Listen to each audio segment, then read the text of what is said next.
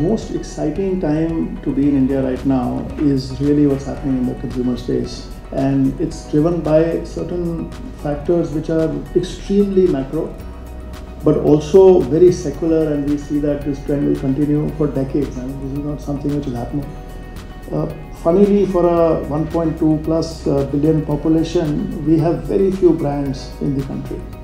And that is, the strangest paradox that you can think of. You take any category, take products lying in front of you, take products you consume. There are hardly any brands you can think of after the first 2 or 3 or 4 names. And that was driven by a lot of complexity in terms of how brands were built in India.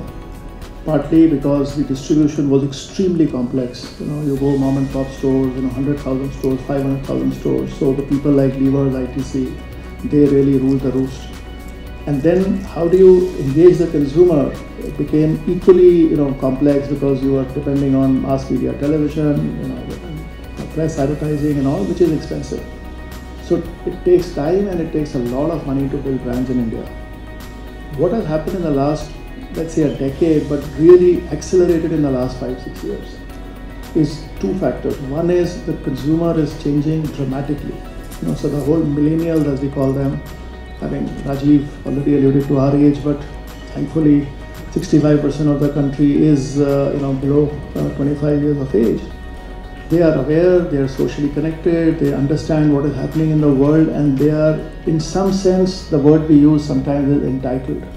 A very large portion of this consumer is grown in a very stable and high growth economic time. So they are looking for new products, new ideas and new concepts which don't exist. And just because you represent a brand from Unilever or you represent a brand from Nestle does not make it my preferred choice.